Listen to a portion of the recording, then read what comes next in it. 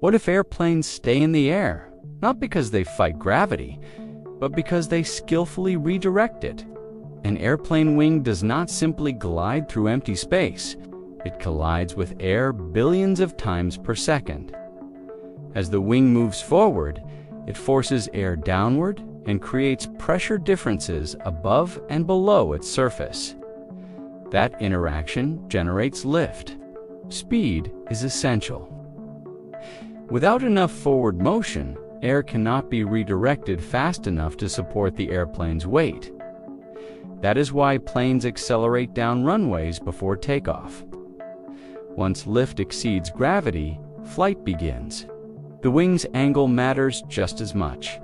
Increase the angle of attack, and lift increases until airflow breaks apart. When that happens, lift disappears. This is why stalls occur, and why pilots carefully manage speed and angle.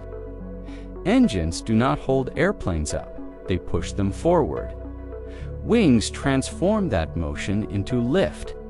Even at cruising altitude, airplanes are not floating. They are constantly moving forward fast enough to stay supported by air. Flight feels mysterious because the forces are invisible.